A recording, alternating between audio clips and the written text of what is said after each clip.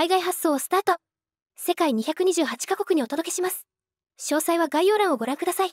卓球で世界をつなげよう。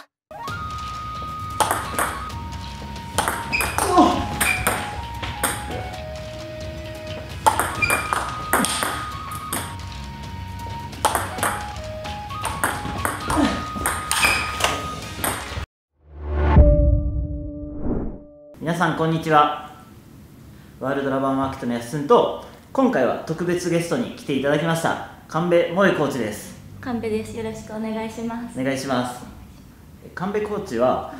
柔道整復師の資格も持っていて、とっても体の使い方にも詳しいコーチです。レッスンの詳細や SNS は概要欄をご覧ください。今回は現役の時に使っていたしゃがみ込みサーブについて説明したいと思います。このサーブは1球目攻撃としても使えるサーブで、あとは長いラリーとかにしたい時に使えるサーブになります。このサーブのメインは速い上回転のサーブになります。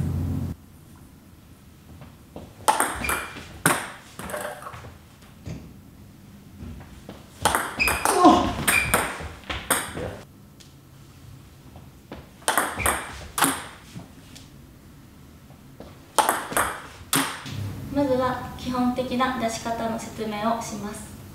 台から少し離れたところに立って構えます。基本的には台から1歩か2歩後ろぐらいに立った状態で構えてあげる。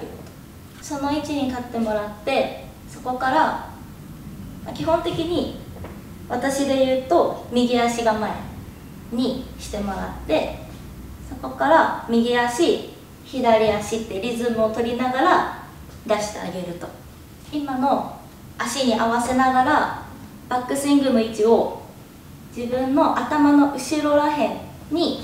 思いっきり上側に持ってってあげると出しやすいかなって思うので。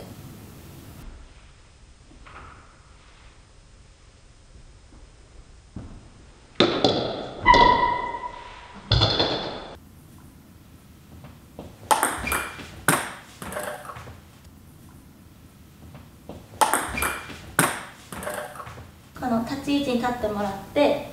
そこから足で出しながら、最終的に結構手だけでやっちゃう方が多いと思うんですけど、その時にしっかり体足入れて、手上から全体を使いながら降りてあげるとスピードも出やすいと思うので。で、実際当てる時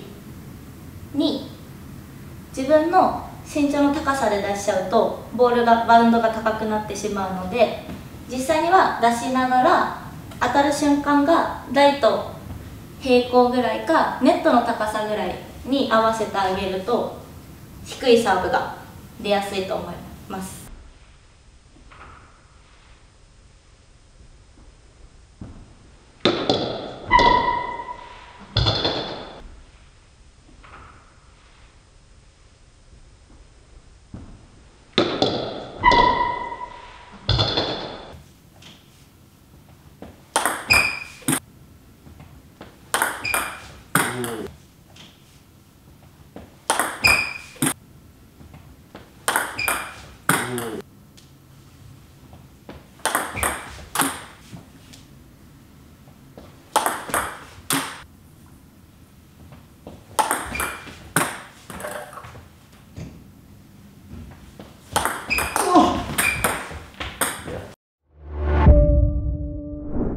次に上回転の回転量を上げるサーブの出し方を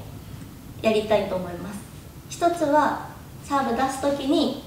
ラケットを頭の上でこっち側にこすってあげるイメージがあると、ボールが横を捉えるというよりかはボールの後ろから上側を捉えてあげるように意識してあげると回転量が余計上回転かかりやすいので、ぜひやってみてください。で、当て方は後ろから上なんですけど、その時に腕全体で振るってよりかはインパクトする時にこっち側の3本出す時にこっち側の3本を力抜いたところからギュッてこう握ってあげるイメージがあると、この時にここがこう動くようになるので、先端が回りやすくて回転量も出やすくなります。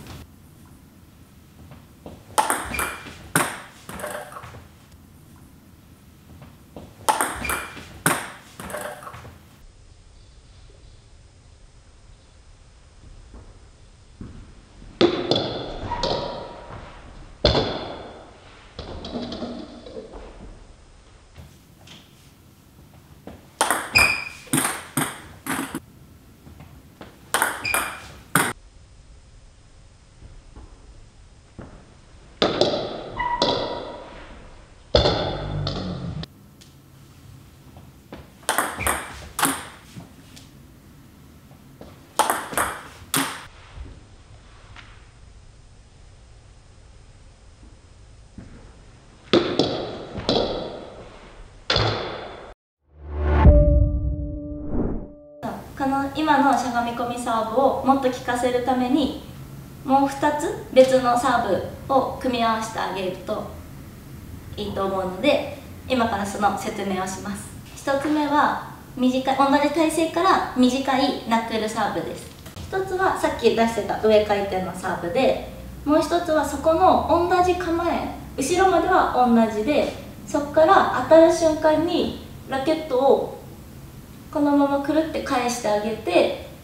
この真ん中から先端に向かって当ててあげるとナックルサーブが出るので、よかったらやってみてください。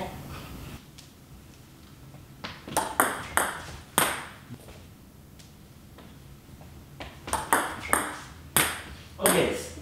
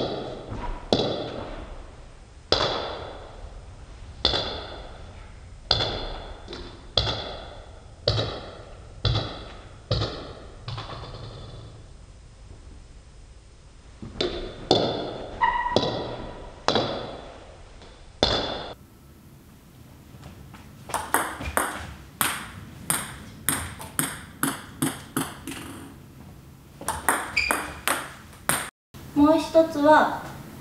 伸びるサーブじゃなくて、普通の横上回転のちょっと内側に曲がるようなサーブになります。横回転のサーブ出す時は、当たる瞬間に後ろから上じゃなくて横側、ボールに対して横側を取ってあげると横回転になると思うので、やってみてください。